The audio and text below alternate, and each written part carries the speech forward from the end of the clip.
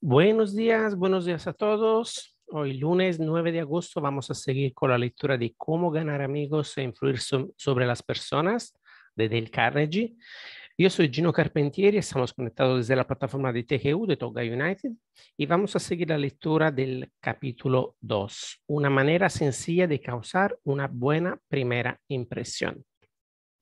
En una comida en Nueva York, uno de los invitados, una mujer que acababa de heredar dinero, ansiaba causar una impresión agradable en todos. Había despilfarrado una fortuna en pieles, diamantes y perlas, pero no había hecho nada con la cara. Irradiaba acidez y egoísmo. No había comprendido lo que sabe todo el mundo, que la expresión de un rostro es más importante, mucho más que la ropa que llevamos. Charles Schwab me dijo que su sonrisa le había valido $1.000.000 y es probable que pecara por defecto más que por exceso en este cálculo, porque la personalidad de Schwab, su encanto, su capacidad para gustar a los demás fueron casi la única causa de su extraordinario éxito. Y uno de los factores más atractivos de su personalidad es su cautivadora sonrisa. Las acciones dicen más que las palabras y una sonrisa expresa. Me gusta usted, hace que me sienta feliz. Me alegro de verlo. Es por eso que los perros tienen tantos amigos. Se alegran tanto cuando nos ven que brincan como locos y nosotros naturalmente nos alegramos de verlos. La sonrisa de un bebé tiene el mismo efecto.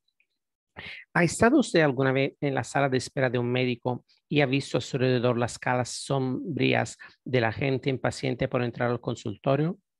El doctor Stephen Sproul, veterinario de Rayton, Missouri, nos habló de un típico día de primavera, con su sala de espera llena de clientes que esperaban para vacunar a sus animales de compañía. Nadie hablaba con nadie y probablemente estaban pensando en una docena de cosas que preferirían estar haciendo antes que perder tiempo en este consultorio. Nos contó lo siguiente en una de nuestras clases. Había 6 o 7 clientes esperando cuando entró una joven con una criatura de 9 meses y su gatito. La suerte quiso que se sentara justo al lado del caballero, que más malhumorado parecía por lo prolongado de la espera.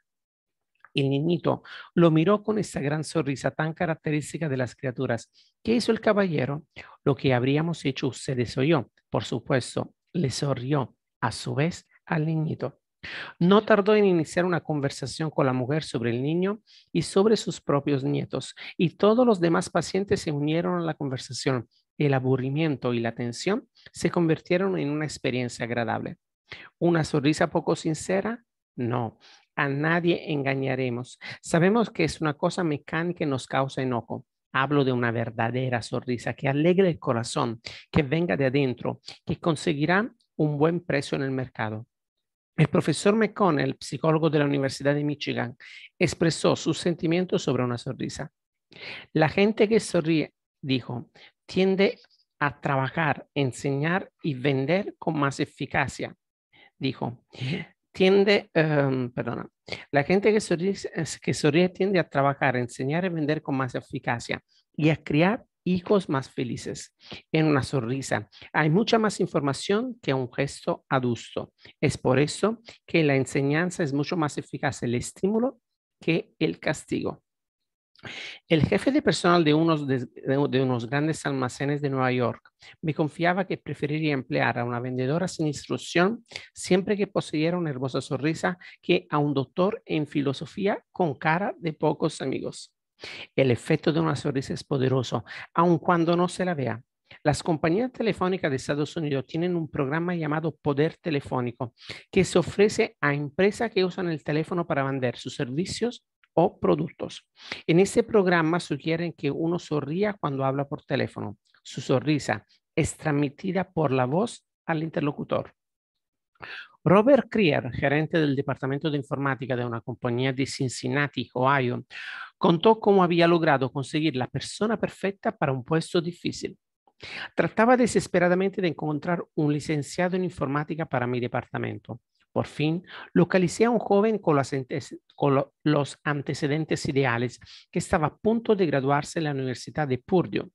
Después de varias conversaciones telefónicas, me enteré de que tenía diversas ofertas de otras compañías, muchas de ellas más grandes y más conocidas que la mía. Me encantó oír que había aceptado mi oferta. Cuando ya estaba trabajando, le pregunté por qué no había preferido a los otros. Quedó un momento en silencio y después me dijo, creo que fue porque los ejecutivos de las otras compañías hablaban por teléfono de un modo frío, que me hacía sentir como si yo fuera una transacción comercial más para ellos. Su voz, en cambio, sonaba como si usted se alegrara de oírme, como si realmente quisiera que yo fuera parte de su organización. Puedo asegurarles que hasta el día de hoy sigo respondiendo al teléfono con una sonrisa.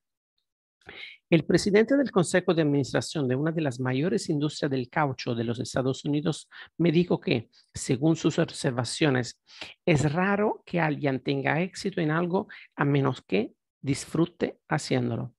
Este líder industrial no tiene mucha fe en el viejo adagio de que el trabajo duro es la única llave para abrir la puerta de nuestros deseos.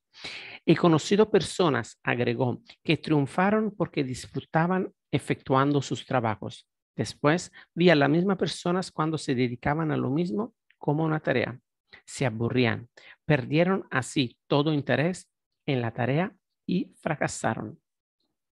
Tiene usted que disfrutar cuando se encuentra con la gente, si espera que los demás lo pasen bien cuando se encuentran con usted. Voy a repetir eso. Tiene usted que disfrutar cuando se encuentra con la gente, si espera que los demás lo pasen bien cuando se encuentren con usted. He pedido a miles de personas de negocio que sonrían a alguien en cada hora del día durante una semana y que vuelvan después a informar a la clase sobre los resultados obtenidos. ¿Qué tal funcionó? Veamos. Aquí tenemos una carta de William Stendhal, agente de bolsa en Nueva York. No es un caso aislado, de hecho es típico de centenares de casos.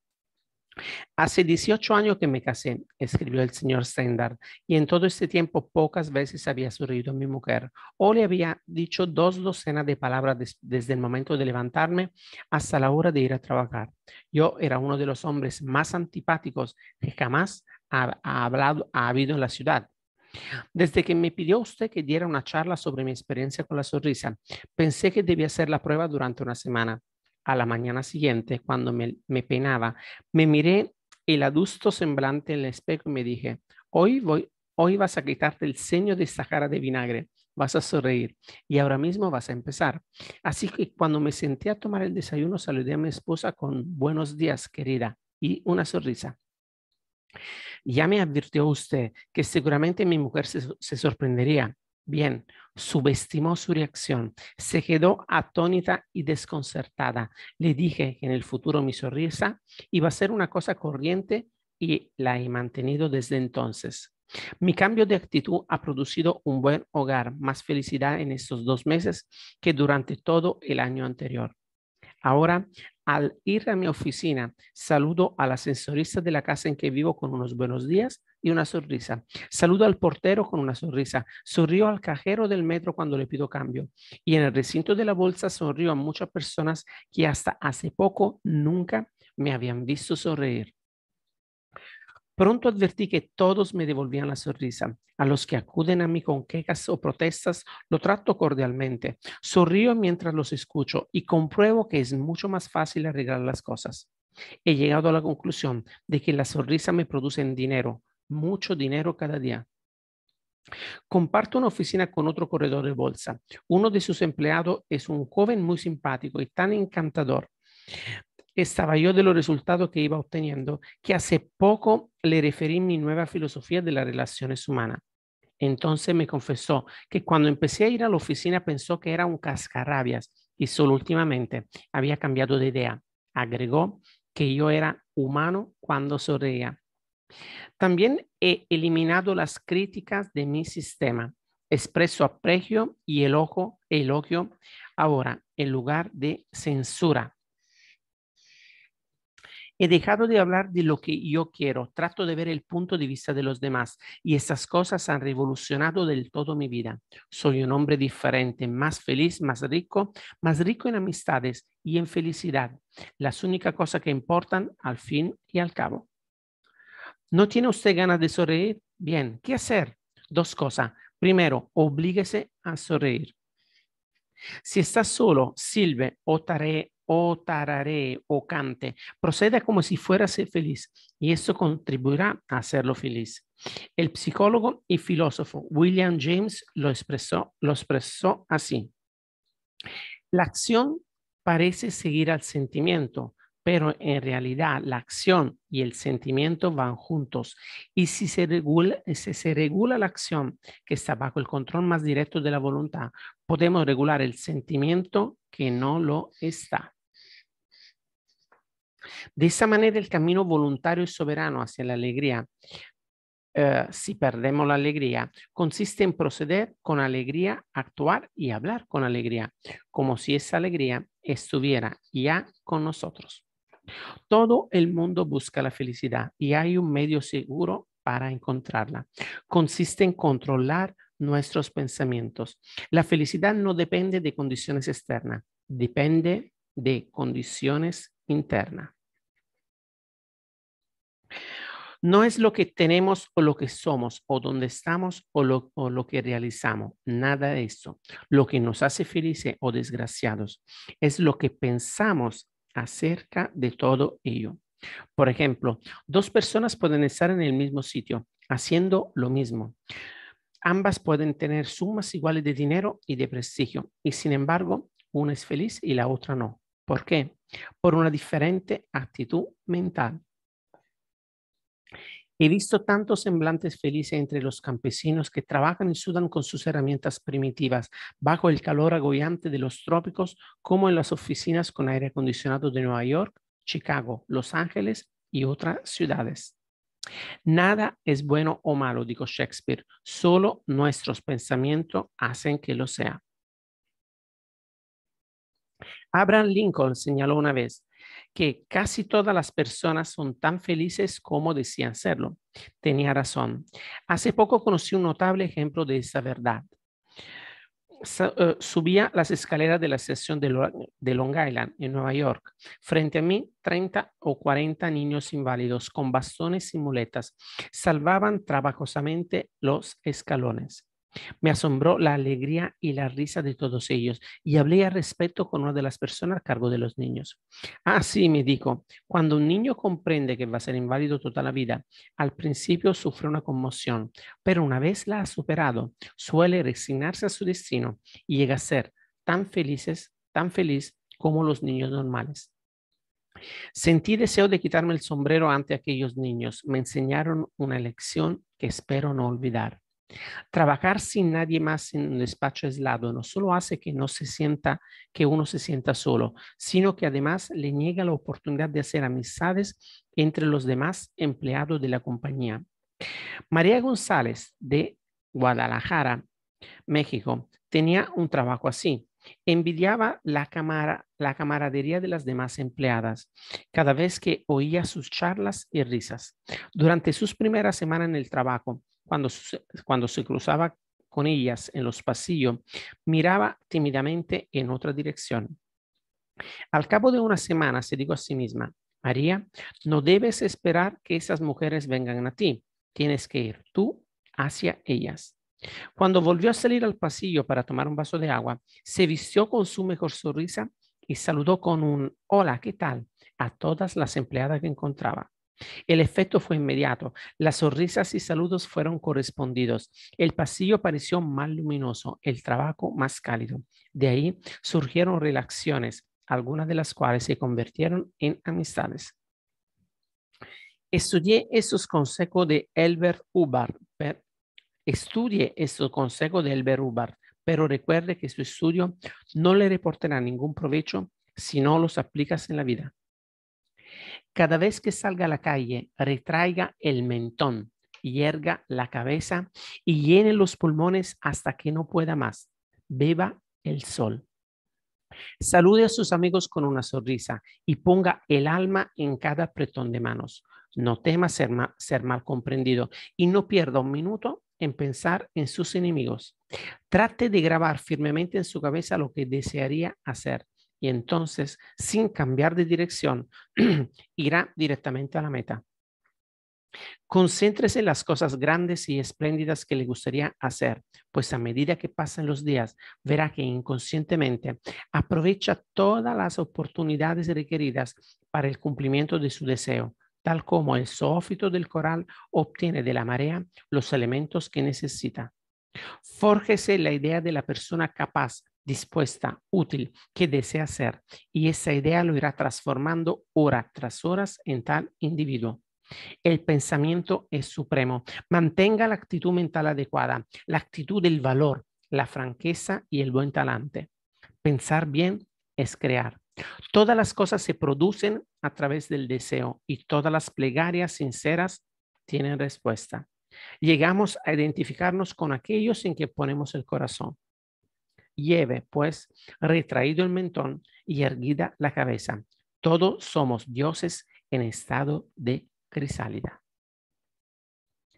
Los chinos eran hombres sabios, sabios en las cosas de este mundo, y tenían un proverbio que usted y yo deberíamos recortar y pegar en el interior del sombrero. Dice más o menos así: el hombre cuya cara sonríe no debe, perdón, el hombre cuya cara no sonríe no debe abrir una tienda. Su sonrisa es una mensajera de buena voluntad. Su sonrisa ilumina la vida, ilumina la vida de aquellos que la ven. Para alguien que haya visto a docenas de personas fruncir el ceño, torcer el gesto o volver la cara, su sonrisa es como el sol que rompe a través de las nubes. Especialmente cuando ese alguien se encuentra bajo la presión de sus jefes, sus clientes, sus maestros, sus padres o sus hijos. Una sonrisa puede ayudarle a comprender que no todo es en vano, que aún hay alegría en el mundo. Unos años atrás, un gran almacén de la ciudad de Nueva York, reconociendo la presión a que estaban sometidos los dependientes durante las aglomeraciones de Navidad, regaló a los que leían sus anuncios la siguiente filosofía casera. Una sonrisa en Navidad no cuesta nada, pero crea mucho. Enriquece a quienes reciben sin empobrecer a quienes dan. Ocurre en un abrir y cerrar de ojos y su recuerdo dura a veces para siempre.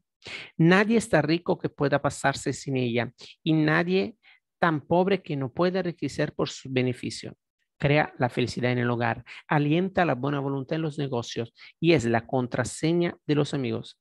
Es descanso para los fatigados, luz para los decepcionados, un rayo de sol para los tristes y el mejor antídoto contra las preocupaciones.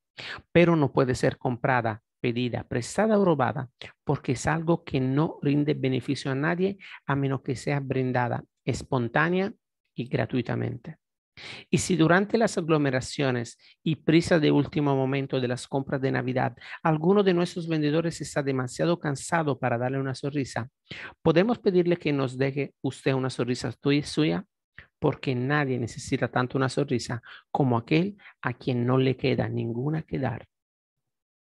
Regla número 2, sonría. Si no hace usted esto, va a pasarlo mal. Allá por 1898, en Rock and Country, en Nueva York, ocurrió un hecho trágico. Había muerto un niño y ese día los vecinos se preparaban para ir a los funerales. Jim Farley fue al establo para enganchar su caballo en el coche. El suelo estaba cubierto de nieve, el aire era frío. No se ejercitaba el caballo desde hace días y cuando lo llevaba al abravadero se encabrió juguetonamente, tiró un par de coches al aire y mató a Jim Farley.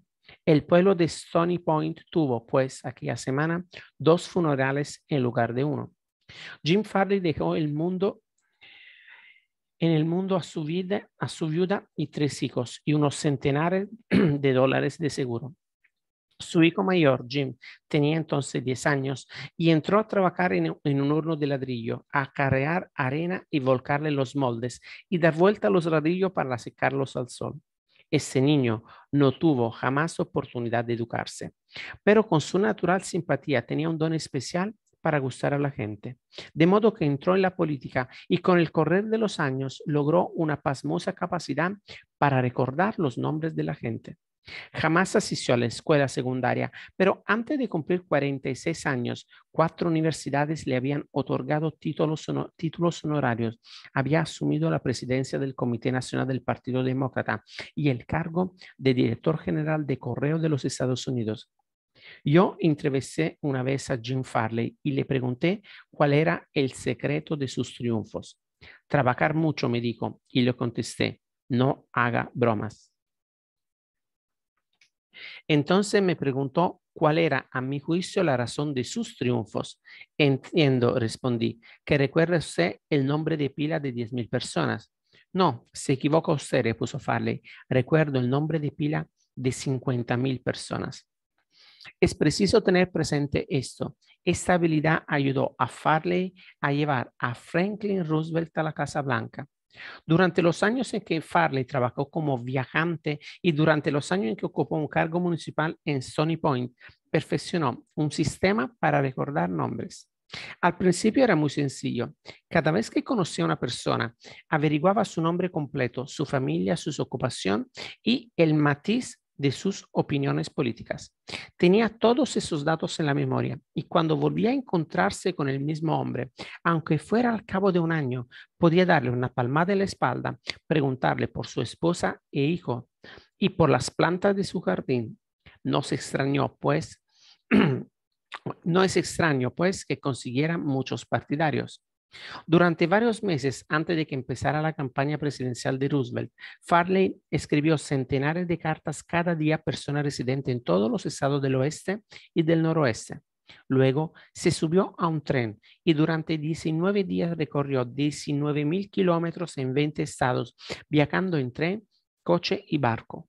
Solía llegar a una población, reunirse con un grupo de personas para el desayuno, el almuerzo, el té o la comida y conversar con ellas francamente, llenamente. Luego emprendía otra etapa de su viaje.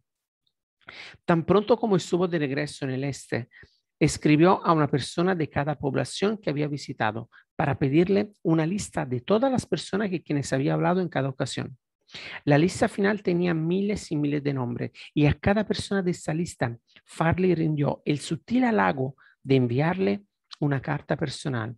Una carta personal de James Farley, cartas que siempre empezaban con querido Bill o querida Jane y firmadas Jim. Jim Farley descubrió al principio de su vida que el común de los hombres se interesa más por su propio nombre que por todos los demás nombres del mundo juntos. Si se recuerda ese nombre y se dice con frecuencia, se ha rendido a su dueño un halago sutil y muy efectivo. Pero si se olvida o se escribe mal ese nombre, queda uno en gran desventaja. Por ejemplo, organicé cierta vez en París un concurso de oratoria y envié circulares a todos los norteamericanos que residían en la ciudad. Las mecanógrafas francesas con poco conocimiento de inglés escribieron los nombres y, naturalmente, cometieron muchos errores. Un hombre, gerente de un gran banco norteamericano en París, me escribió una carta furiosa porque su nombre estaba mal escrito.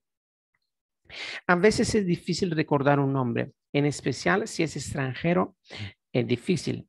Hay personas que en lugar de tomarse el trabajo de intentar aprenderlo, deciden ignorarlo o llaman a esa persona por un apodo más fácil. Sid Levy visitó a un cliente cuyo nombre era Nicodemus Papadoulos. Todos los llamaban Nick. Levy nos contó. Hice el esfuerzo especial de aprender el nombre y repetirlo varias veces a solas antes de ir a verlo. Cuando lo saludé llamándolo por su nombre completo, buenas tardes, señor Nicodemus Papadoulos. El hombre quedó asombrado. Durante lo que parecieron varios minutos no me respondió nada. Por último, con lágrimas corriéndole por las mejillas, me dijo, señor Levy, en los 15 años que llevo viviendo en este país, nadie había hecho nunca el esfuerzo de llamarme por mi nombre completo. ¿Cuál fue la razón del triunfo de Andrew Carnegie? Se le llamaba el magnate del acero. Pero poco era lo que sabía de la fabricación del acero. A sus órdenes trabajaban centenares de personas que conocían de ese tema mucho más que él. Pero sabía cómo manejar a las personas y eso fue lo que lo enriqueció. Al comenzar su vida demostró sus dotes para la organización, su genio como líder. Cuando tenía 10 años ya había descubierto la asombrosa importancia que atribuye la gente a sus propios nombres y utilizó ese descubrimiento para obtener cooperación. Por ejemplo, de niño, allá en Escocia, cazó una coneja. Bien pronto tuvo una cría de conejitos y nada con qué alimentarlos. Pero se le ocurrió una idea brillante. Dijo a los niños de la vecindad que si le llevaban trébol y dientes de león para alimentar a los conejos, bautizaría a los animalitos en honor de quienes cooperaban. El plan rindió mágicos resultados y Carnegie jamás lo olvidó. Años después ganó millones aplicando la misma psicología a los negocios. Por ejemplo, quería vender rieles de acero a la Pennsylvania Railroad de Thompson. Era entonces Pennsylvania Railroad. Edgar Thompson era entonces presidente de la compañía. Y Andrew Carnegie construyó en Pittsburgh una enorme planta de siderurgia a la que puso el nombre de Siderurgia Edgar Thompson. No es difícil adivinar a quién se hacían los pedidos cuando la Pennsylvania Railroad necesitaba rieles de acero. Cuando Carnegie y George Pullman se enfrentaban por conseguir la supremacía en el negocio de los coches camas, el magnate del acero volvió a recordar la lección de los conejos. La Central Transportation Company, controlada por Andrew Carnegie, luchaba contra la compañía propiedad de Pullman. Las dos empresas pugnaban por proveer de coches cama a la Unión Pacific, reducían drásticamente los precios y destruían cualquier posibilidad de beneficio para la firma que obtuviera el negocio. Carnegie y Pullman habían ido a Nueva York para ver, cada uno por su cuenta, al Consejo de Administración de la Unión Pacific. Una noche se encontraron en el Hotel San Nicolás y Carnegie dijo: Buenas noches, señor Pullman. ¿No le parece que nos estamos comportando como un par de tontos? ¿Qué quiere decir? Entonces Carnegie le explicó la idea que tenía en la cabeza, una fusión de las dos empresas. Habló con enorme optimismo de las ventajas mutuas que se desprenderían de la cooperación en lugar de la pugna entre los dos intereses. Pullman escuchó atentamente, pero no quedó del todo convencido. Por fin preguntó: ¿qué nombre tendría la nueva firma? Pues la Pullman Palace Car Company, por supuesto. A Pullman se le iluminó la cara. Venga a mi habitación, dijo, hablemos del asunto. Esta conversación hizo historia en la industria de los Estados Unidos. Esta política de Andrew Carnegie de recordar y honrar los nombres de sus amigos y allegados fue uno de los secretos de su liderazgo.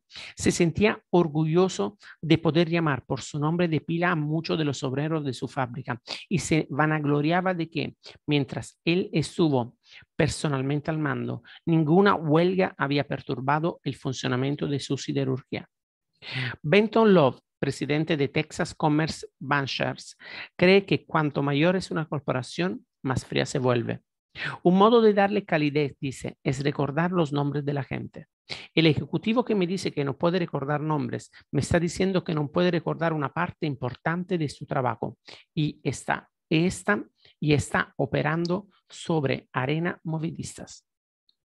Karen Kirsch, de Rancho Palos Verdes, California, asistente de vuelo de la TWA, tomó por costumbre aprender la mayor cantidad posible de nombres de los pasajeros a los que debía atender y usar esos nombres para servirle.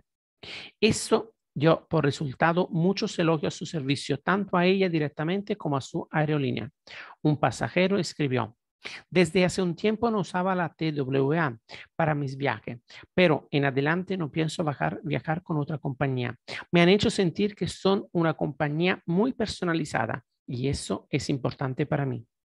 Las personas sienten tanto orgullo por sus apellidos que tratan de perpetuarlos a toda costa.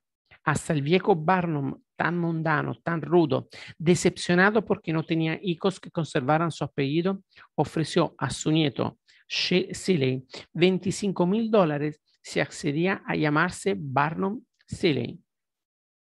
Durante siglos, los nobles y magnates mantuvieron a artistas, músicos, escritores, con tal que esto les dedicaran sus creaciones.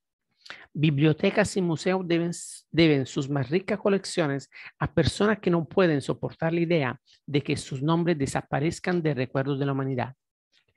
La Biblioteca Pública de Nueva York tiene colecciones Axtor y Lennox. El Museo Metropolitano perpetúa los nombres de Benjamin Altman y J.P. Morgan, y casi todas las iglesias se ven embellecidas por ventanales que conmemoran los nombres de los donantes. Muchos de los edificios de la mayoría de las universidades llevan los nombres de quienes contribuyeron con donaciones para su construcción. La mayoría de la gente no recuerda nombres por la sencilla razón de que no dedican el tiempo y la energía necesarios para concentrar y repetir y fijar nombres indeleblemente en la memoria. Se disculpan diciendo que están demasiado ocupados. Pero seguramente no lo están más que Franklin Roosevelt, quien dedicaba mucho tiempo a recordar hasta los nombres de los mecánicos con quienes entraba en contacto. Un ejemplo, la organización Chrysler construyó un automóvil especial para Roosevelt que no podía usar un auto corriente por tener paralizadas las piernas. Chamberlain y un mecánico lo entregaron en la Casa Blanca. Tengo a la vista una carta de Chamberlain relatando su experiencia. Enseñé a Roosevelt, dice la carta, cómo se maneja un automóvil, equipado con muchos artilugios pocos comunes, pero él me enseñó a mí mucho acerca del arte de tratar con la gente. Cuando lo visité en la Casa Blanca, el presidente se mostró muy simpático y de buen humor. Me llamó por mi nombre, me hizo sentir cómodo y me impresionó particularmente por el hecho de que estaba vitalmente interesado en las cosas que yo le mostraba y de las que le hablaba. El automóvil estaba construido de manera que se pudiera manejar exclusivamente con las manos. Una multitud se reunió para mirar el coche y el presidente dijo: creo que es maravilloso. Todo lo que hay que hacer es tocar un botón y empieza a andar y se puede dirigir sin esfuerzo. Es notable. No sé cómo lo han podido hacer. Me encantaría tener tiempo para desarmarlo y ver cómo funciona. Cuando los amigos y allegados del presidente admiraban la máquina, el señor Roosevelt dijo en mi presencia: señor Chamberlain, le aseguro que aprecio sobremanera todo el tiempo y los esfuerzos que ha dedicado usted a producir este coche. Es espléndido. Admiró el radiador, el espejo retrovisor especial, el reloj, el faro especial, el tapizado, la posición del asiento del conductor, las maletas especiales en el maletero con sus iniciales en cada una. En otras palabras, notó todos los detalles que él sabía que yo había estudiado con más cuidado. Insistió en señalar todos esos detalles a la señora Roosevelt, a la señora Perkins, al ministro del Trabajo y a su secretario. Hasta hizo participar el viejo portero de la Casa Blanca, a quien comunicó: George, tendrás que cuidar especialmente estas maletas. Cuando la clase de conducir terminó, el presidente se volvió hacia mí y dijo: bueno, señor Chamberlain, hace 30 minutos que hago esperar a la Junta de la Reserva Federal. Creo que haría bien en volver a mi trabajo. Yo había llevado un mecánico a la Casa Blanca y al llegar se lo presenté al señor Roosevelt. No habló con el presidente y ese solo oyó su nombre una vez. Era un hombre tímido y se mantuvo en segundo término. Pero antes de retirarse, el presidente buscó al mecánico, le estrechó la mano, lo llamó por su nombre y le agradeció que hubiera sido a Washington. Su agradecimiento no tenía nada de falsa cortesía. Decía lo que sentía. Poco días después de regresar a Nueva York, recibió una fotografía del presidente Roosevelt con su autógrafo y una nota de agradecimiento. ¿Cómo encontró tiempo para hacerlo? Es un misterio para mí. Franklin Roosevelt sabía que uno de los medios más sencillos, más evidentes y más importantes para conquistar buena voluntad es el de recordar nombres y hacer que los demás se sientan importantes. Pero, ¿cuántos de nosotros hacemos lo mismo? Cuando nos presentan a un extraño, conversamos con él unos minutos y generalmente no recordamos ya su nombre cuando nos despedimos. Una de las primeras lecciones que aprende un político es esta: recordar el nombre de un elector es su cualidad, es calidad de estadista. Olvidarlo equivale a ir al olvido político. Y la capacidad para recordar nombres es casi tan importante en los negocios y los contactos sociales como en la política. Napoleón III, emperador de Francia y sobrino del gran Napoleón, se envanecía de que, a pesar de todos sus deberes reales, recordaba el nombre de todas las personas a quienes conocía. Su técnica, muy sencilla. Si no oía claramente el nombre, decía, lo siento, no oí bien. Después, si el nombre era poco común, preguntaba cómo se escribía. Durante la conversación se tomaba el trabajo de repetir varias veces el nombre y trataba de asociarlo en su mente con las facciones, la expresión y el aspecto general del interlocutor. Si la persona era alguien de importancia, Napoleón se tomaba más trabajo aún. Tan pronto como quedaba sola, se escribía el nombre en un papel, lo miraba, se concentraba en él, lo fijaba con seguridad en su mente y rompía después el papel. De esta manera se formaba la impresión visual, además de la impresión auditiva del nombre. Todo esto requiere tiempo, pero los buenos modales se hacen de pequeños sacrificios, dijo Emerson. La importancia de recordar y usar nombres no es solo prerrogativa de privilegiados y ejecutivos. Nos puede servir a todos. Ken Nottingham, un empleado de la General Motors en Indiana, solía almorzar en la cafetería de la compañía. Notó que la mujer que trabajaba en el mostrador siempre tenía mal ceño. Hacía 2 horas que estaba haciendo emparedados y yo no era sino un emparedado más para ella. Pasó el jamón en una pequeña balanza, agregó una hoja de lechuga y un plato con un puñado de patatas fritas. Al día siguiente hice la misma cola, la misma mujer, el mismo mal ceño. La única diferencia fue que me fijé en la etiqueta con su nombre en el delantal. Le sonreí y le dije, hola, Eunice. Y después le pedí el emparedado que quería. Pues bien, la mujer se olvidó de la balanza, puso un montón de jamón, 3 hojas de lechuga y una montaña tal de patatas fritas que se caían del plato. Deberíamos tener presente la magia que hay en un nombre y comprender que es algo exclusivamente de esa persona y de nadie más. El nombre individualiza a la persona, la hace sentir única entre todas las demás. La información que damos o la pregunta que hacemos toma una importancia especial cuando le agregamos el nombre de nuestro interlocutor. Desde la camarera hasta el principal ejecutivo de una empresa, el nombre obrará milagros cuando tratemos con la gente. Regla número 3. Recuerde que para toda persona su nombre es el sonido más dulce e importante en cualquier idioma. Muy bien, amigos. Lo vamos a dejar aquí. Vamos a seguir mañana con el capítulo número 4, una manera fácil de convertirse en buen conversador. Así que gracias por haberme acompañado. Vamos a empezar esta semana con mucha fuerza. Les deseo un día espectacular y nos vemos mañana para seguir con la lectura de este libro. Un abrazo fuerte y hasta mañana. Chao, chao.